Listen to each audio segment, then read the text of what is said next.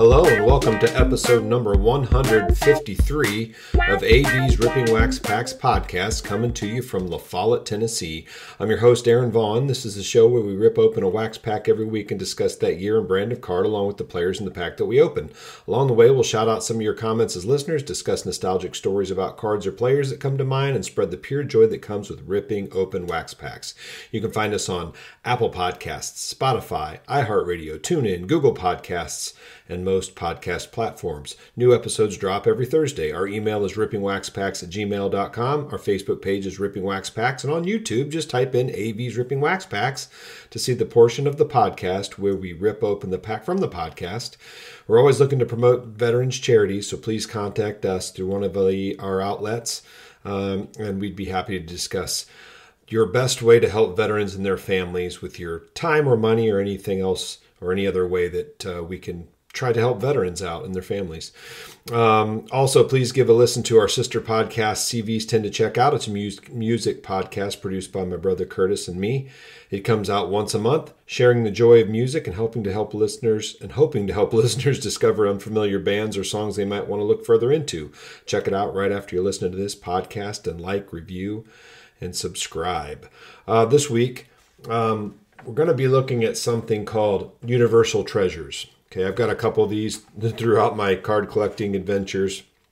Seem to be a little bit too expensive for what you get in them. You can look all over online and look up different reviews of Universal Treasures. Some people go as far as enough to say that they want to file a class action lawsuit against them because they're such scams. But anytime I've opened one of these boxes, I have so much fun opening them.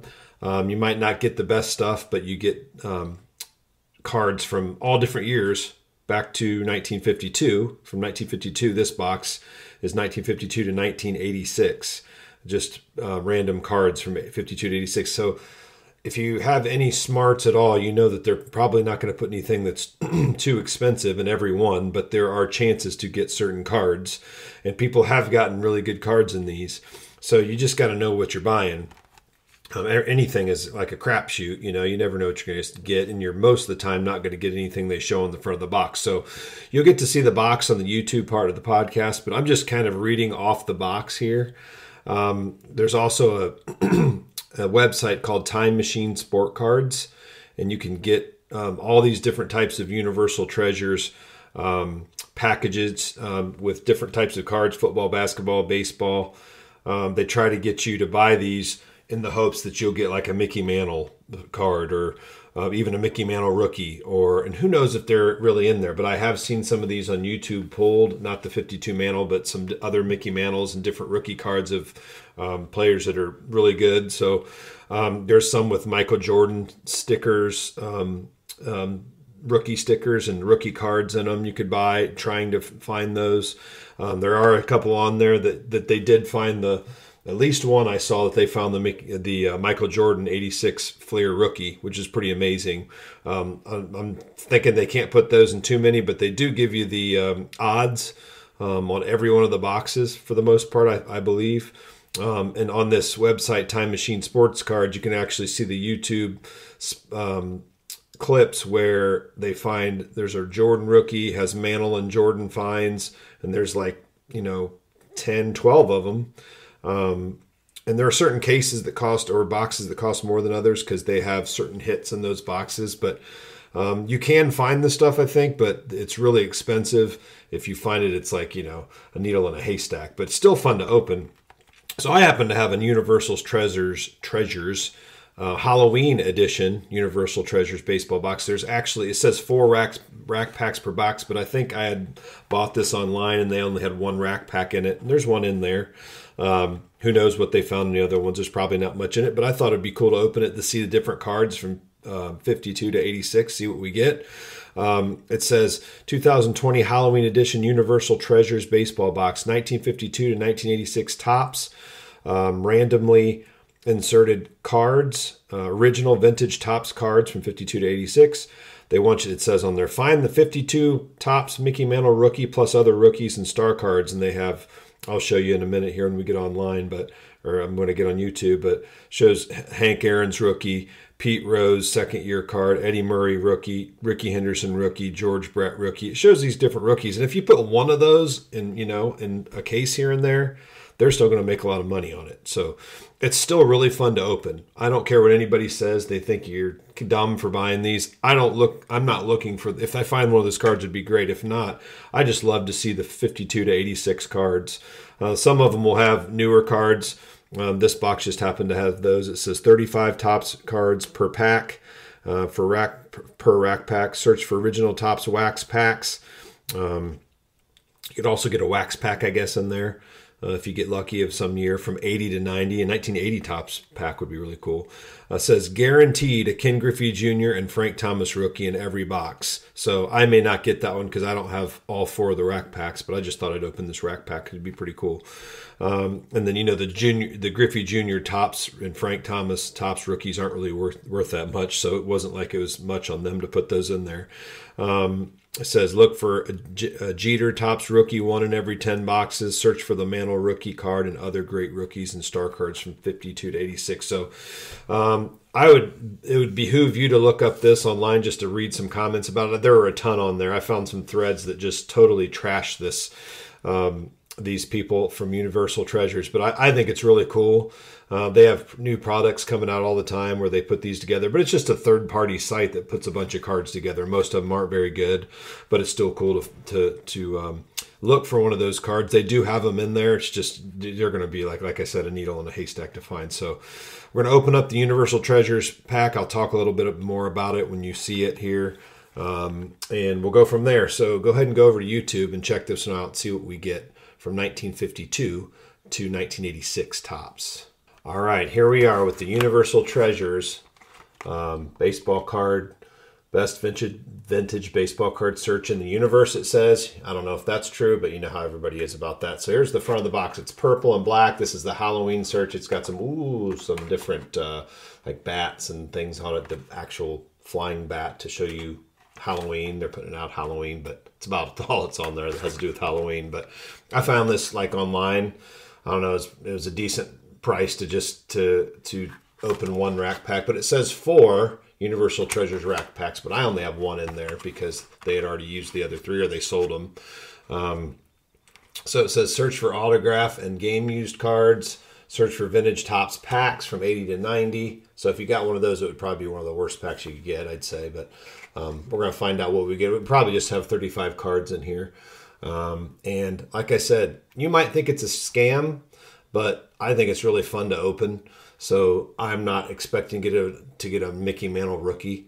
But if something was really cool in there, it'd be awesome. But it shows those cards in the front. You see a Sandberg rookie. I think I've done one of these before and got a Sandberg rookie, but that's not much from their end. It doesn't cost that much. So yeah, people are always looking for the Mantle and the Henry Aaron rookies, but you obviously know if you're paying a certain amount, you're not probably going to get that card. So use your common sense if you really think you're going to get one of these.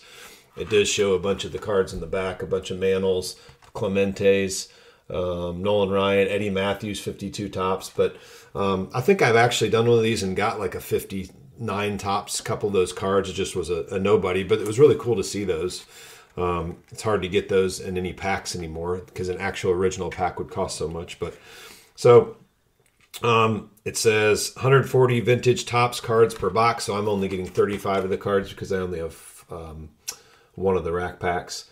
But they're 52 to 86 Topps. So it says a limited edition. There are 10,000 of these boxes.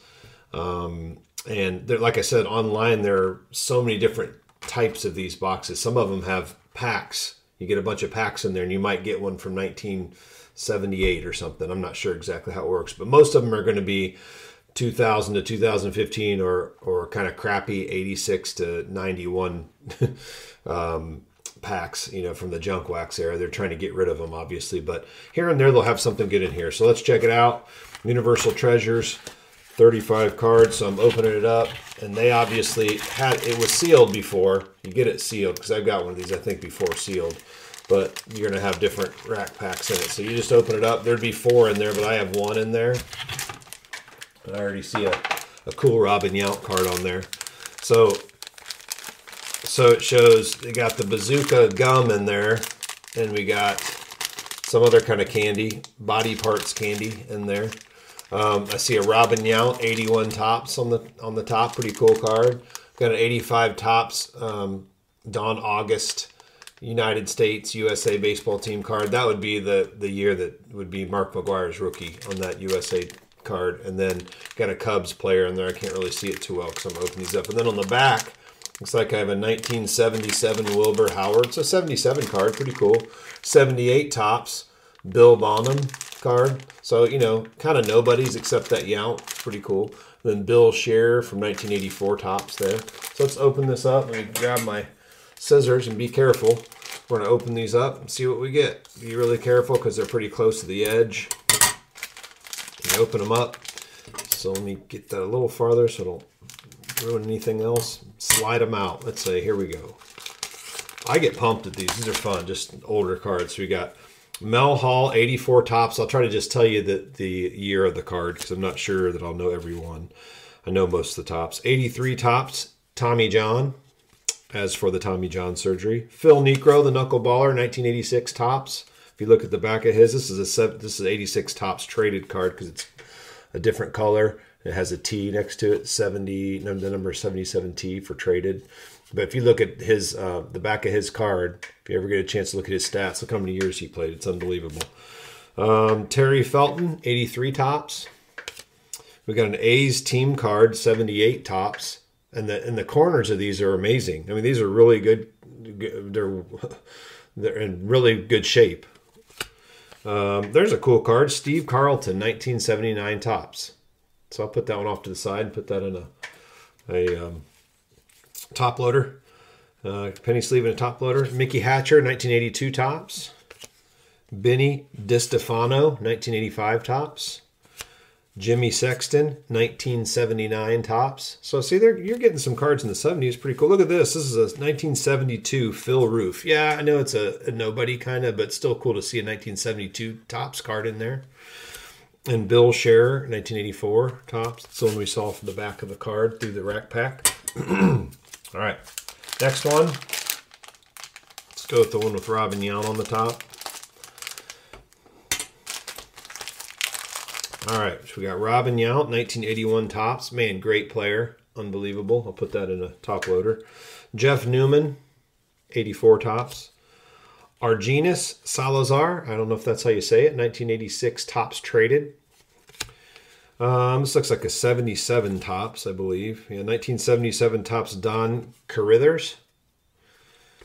Nolan Ryan, cool, 1982. It says 1981 Topps highlight, but it's a 1982 card because this is what happened in 1981. So cool card there. Got another one that's pretty good. Ivan DeJesus, 1978 Topps. Pretty cool. Bobby Brown, not the singer, 1982 Topps. Jimmy Wynn, 1985 Topps. Oh, this is cool. This is a 1966 Topps. Len Gabrielson, and it has great corners and in good condition, man. It's excellent. Look at that, 1966 Topps. So some well-conditioned cards there. It's a 66 Topps. That's cool. Scott McGregor, 1980 Topps. We got a Sammy Stewart, John Flynn, and Mark Corey, 1979 Orioles Prospects Rookies card. It's in black and white. It's weird. Wilbur Howard, 1977 Topps. And let's do the last section here. Cut that open. So pretty cool packs so far. I mean, if you had 4 of these rack packs, you already got some decent stuff. So, you know, I don't know how much these cost. I didn't look online. I think I might have got this one rack pack for, you know, $35, $40, and that's probably too expensive for it. So if you did that times 4, you know, it's going to cost you $120 probably for the whole thing. But if you get, you know, 3 cards from each one of those packs and you get $20 out of each one, you're close, you know, but it's just the fun of opening as well. So if you don't have the money, don't buy it. Don't get mad if you don't get something. Just don't buy it if it's too expensive for you. Don August, 85 Topps, USA Baseball. John Wathan, 1980 Topps. Mike Schmidt, 86 tops. Yeah, not worth much, but cool. Hall of Famer, amazing player from Dayton, Ohio, I believe. I think he went to OU. Gene Mock, California manager, Angels manager, 1983 tops. Got another 77 tops. Ramon Hernandez here. And there's what they were talking about. We got a Frank Thomas rookie. Cool. Always a cool card. I'll put that in a penny sleeve and a top loader. Frank Thomas rookie. Not worth a ton, but still a really cool card to have. Great player, Hall of Fame guy. Frank Thomas rookie. They said you'd get one in there, and we got one. Rennie Martin, 1982 tops. Greg Brock, 1985 tops. Glenn Adams, 1979 tops. And Ken Boyer, manager. It's a team checklist card, 1980 of the Cardinals. 1979 card, tops there. Rennie Stennett, I think these are all tops. And that Bill Bonham that was on the bottom, 1980 78 tops. So pretty cool. We got some okay cards. There's some older cards in there. Then we had a Frank Thomas rookie. We had a Yount 81 tops. Steve Carlton 79 tops. A Nolan Ryan card. Just pretty cool there. So the oldest card I think we got was a 66. So in those other packs, those other rack packs that would have come with this, because there would have been 3 more, there'd probably be a 1952 to 59 card in there, which is pretty cool. So remember, don't buy something if you think you're getting scammed. But if you just like to open stuff and you can afford it, it's really cool to see these cards. But don't think you're going to get anything really good. I mean, they can't put those in every box. So there are some cool things, players in there, and cool looking cards in there. But I think Universal Treasures, I like it. It's really cool if you can afford it and want to open it up. It's really fun to do, but you're probably not going to get your worth out of it. But if you're not worried about that, it's really fun to open. And every older card in there was in really good shape. So Universal Treasures is cool. Don't expect to get a lot, but still fun to open. Appreciate everybody tuning in, and let's go finish up the podcast. All right, thanks for tuning in there. I did have a comment from Curtis, my brother. He said, I forgot to send this last week about great players I saw live. I can remember seeing Rod Crew, Nolan Ryan, and others at the old Municipal Stadium, but probably the best player I ever saw live multiple times was Eddie Murray, who played a few years for the Tribe towards the end of his career. Of course, I also saw Jim Thome live a lot too. I also saw arguably one of the best catchers ever in Pudge Rodriguez play several times when he was with the Rangers and the Tigers. His favorite, he says, is Eddie Murray. He said, my favorite Eddie Murray story is that I saw him tie the game in the 9th at the Tribe's first game ever at Jacobs Field just a few days before his son Jake was born in 1994, which the Tribe went on to win in the 10th inning. So that was from my brother. Yes, if you have any comments, haven't had a lot lately from people telling us anything about their favorite sports memories or players they saw live. So if you can send us those in, we'd appreciate it. It's always cool to hear stories from you and your favorite players, but that's our main thing we're asking right now. You can send us anything in it has to do with anything in life, but sports or your favorite cards or your favorite players. But the players that you saw live that were kind of your favorite or stars that you saw play live, let us know about that. Just email in.